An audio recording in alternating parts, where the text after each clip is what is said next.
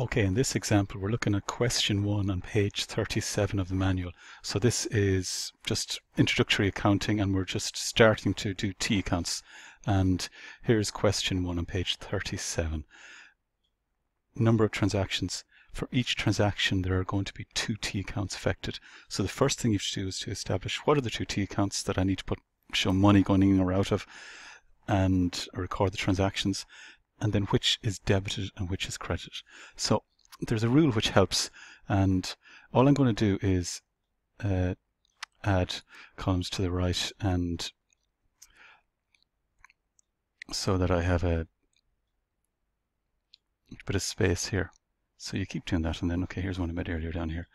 So the rule is debit the receiver and credit the giver.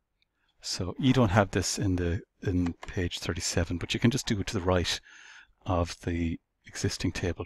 So on the first there, start the business with 2,500 in the bank.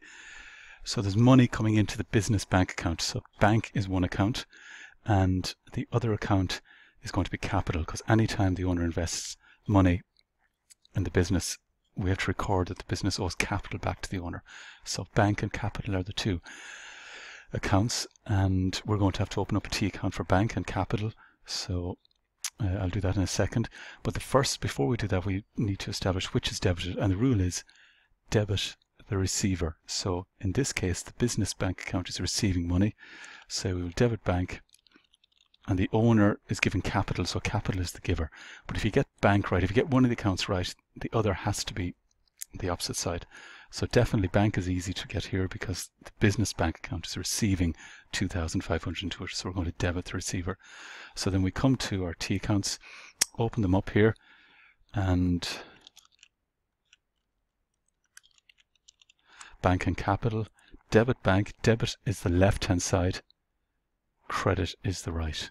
So 2,500 into bank and 2,500 into capital here.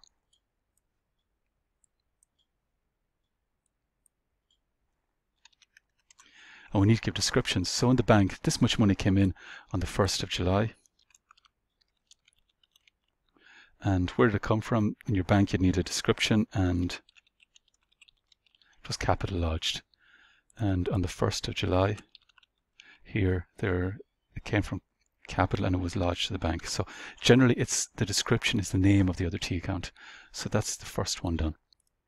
Next, bought office furniture by check, 750. So 2 accounts first. Check is bank, because if you write a check, the money is going to be leaving the bank. So bank is giving out money, and the business is receiving office furniture. So they're the 2 accounts. Office furniture is the receiver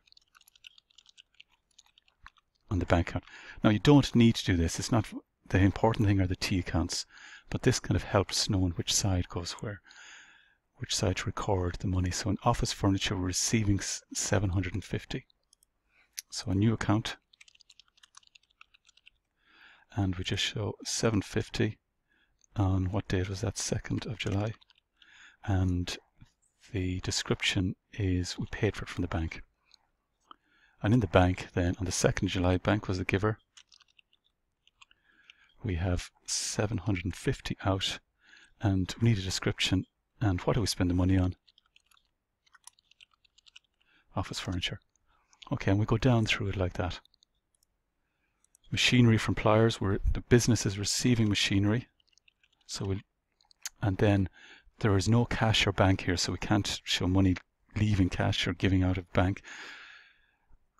Pliers is the other account, so machinery is one account, and pliers is the other. And pliers is giving the machinery, so he's the giver. But you will always have one on the left, which is debit, and one on the right, credit. Okay, 750 again, so we need to open up the machinery account here. And also pliers account. And debit 750 into machinery. Credit pliers, and there's always one on the left, one on the debit, one on the credit. And that was purchased from pliers. And in pliers account, we owe him money. And why? Because we purchased machinery on credit. So it's just the name of the account.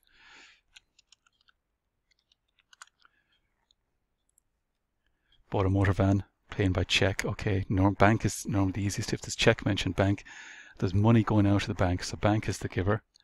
And then we bought a motor van, so the business is receiving a motor van. Okay, so it's debited, and it's €600 on the 5th of July. Okay, another account.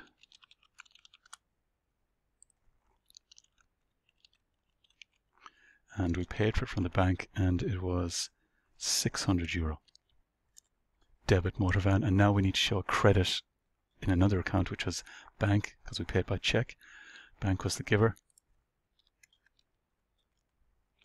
This was the 5th of July. And motor van. Sold some furniture. So these are assets. So none of these are goods that we're purchasing for resale. We're just assuming here that these are assets that are purchased for the business. So when you purchase an asset, or sell an asset, it's that account that's affected. So we don't record a purchase account or sales account when you buy or sell assets. So sold some of the office furniture. So office furniture is leaving. We're giving it away. So we're going to credit that because it's the giver. And J. Walsh is receiving it. There's no money here. There's no cash or bank mentioned. So we can't debit them. We're not receiving anything. So J. Walsh is the receiver. So office furniture, 600 out on 8th of July.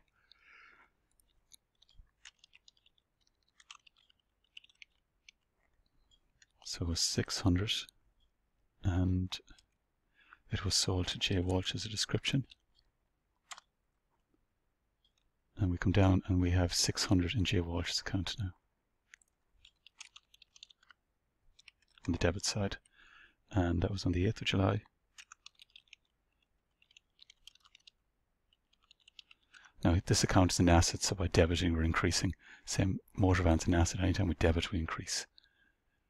Office furniture, another asset. A debit increases, a credit reduces. So that's, if you were to look at this account now, there's only €150 worth of office furniture left. But that's for another day. Paid amount owed to Pliers by check. So Pliers is receiving money. He's the receiver. And bank is giving. So credit bank 750. And debit Pliers. So come to our bank account, more money coming out. And that was on the 15th of July. And who do we pay Pliers? Okay, I won't bother correcting that. 750. We come down to Pliers and we paid him 750 or her on the 15th of July.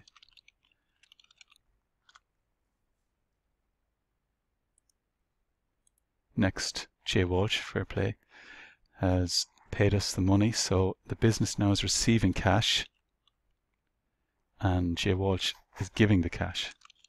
So they're the two accounts. And normally the two accounts are in the sentence, the name, and the only one that normally isn't is capital, because it doesn't mention capital here. But you know, if the owner lodges money to the business or gives money, it's always capital. So cash, J. Walsh, credit 600. We had an account for J. Walsh. Now we're going to credit it. And that was on the 23rd of July. And it was cash, was the description. And I don't think we had a cash account yet, did we? No, sorry. So we need to open up a cash account. And I'll delete that out of the way.